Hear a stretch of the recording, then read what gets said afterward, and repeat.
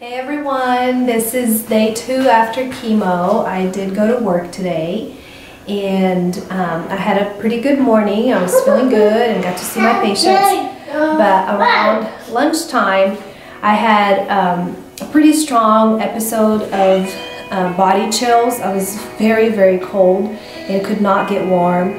I was shaking uncontrollably.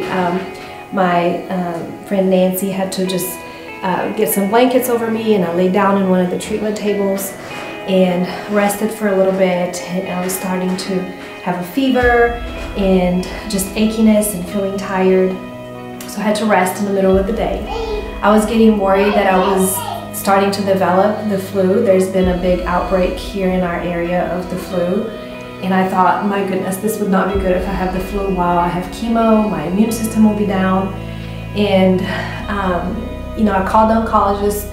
The nurse called me back and said that it's not uncommon after your first round of chemo for you to have flu-like symptoms for a few days and even up for a few weeks with body aches and just feeling very chilly, which is what I was experiencing, and fever, and also achiness and fatigue, which all those symptoms I was having today. The nurse told me to take some medications. She told me which ones to buy, just extra strength Tylenol, and some things also for my gastrointestinal issues that I was already experiencing too, with a little bit of nausea.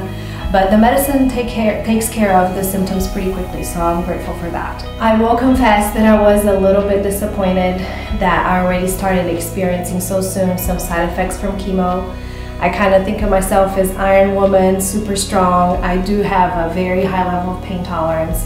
I had knocks naturally here at home in this tub right here, and I didn't even call the midwife until I was dilated to a 10. And so I'm a tough girl, and I thought that I would rock this first round of chemo, so I was disappointed to already have a few bummer side effects. I'm about to take a mama luxury bath with bath salt, lavender bath salt that I got from my friend Erin from the party, and also some Epsom salt that Christy gave me in her chemo goodie basket.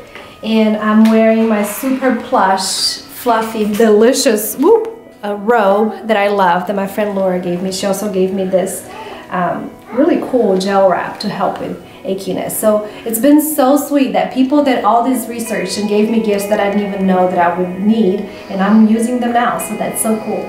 Despite of it being a rough day, and you know, I was disappointed to have already some side effects from chemo, I am doing okay. It's all manageable with medication. I really didn't want to keep taking additional medication on top of the chemo, but if that's what I have to do, that's what I have to do. That's what my body will need, and so I'll be okay. Thank you so much for all the love and the prayers that you keep sending me. And I have a naked boy over here that's excited to get in the bath with Mama.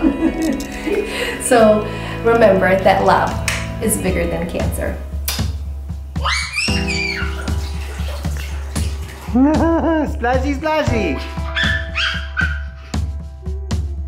Now, swallow. Ciao, ciao. Ciao, ciao. Say bye-bye.